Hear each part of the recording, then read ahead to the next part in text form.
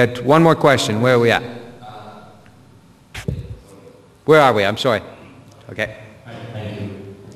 Okay, I read on the packaging that the aerobic oxygen was supposed to be exposed to direct sunlight.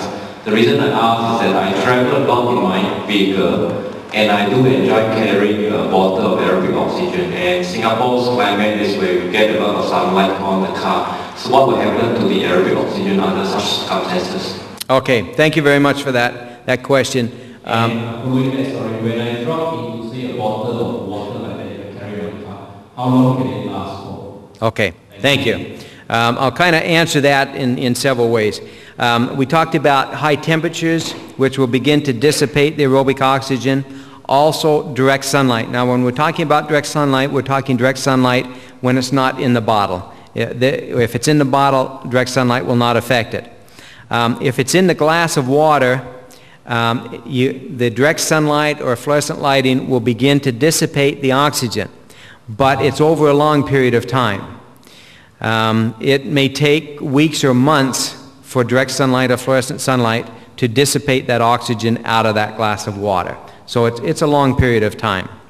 Now, with regards to how long can you keep it in your bottle of water? You can keep it in there almost indefinitely. Keeping in mind that every time you take a drink, you're introducing new bacteria into that bottle. It's killing it, continually to treat that water, and you could probably keep it in there for months.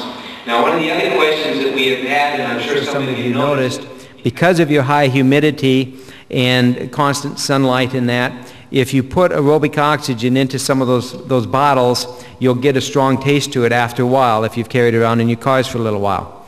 Once again, aerobic oxygen does have a taste, and I believe that there may be some reaction or leaching of the plastic that's in those bottles that'll affect the taste a little bit as well. Now, that isn't a deterioration of the oxygen at all. It's just something that's taken place with the plastic. The other question that comes to mind is that you'll find an expiry date on the bottle. We have aerobic oxygen that's 20 years old and is still fine. We put an expiry date on the bottle. Primarily, it's a regulation in Canada and the U.S. We have to have an expiry date on it.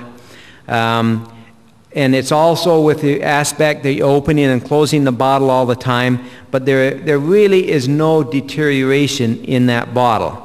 We probably should put a 30 or 60-day expiry date on it so you use it all up in 30, 60 days. But this product will stay good for years and years. We have it used in water treatment barrels in some schools in the United States, North America, that have been in there for 15 or 20 years, using it for purification of water. So don't worry about the expiry date. It's more of a label requirement than anything there.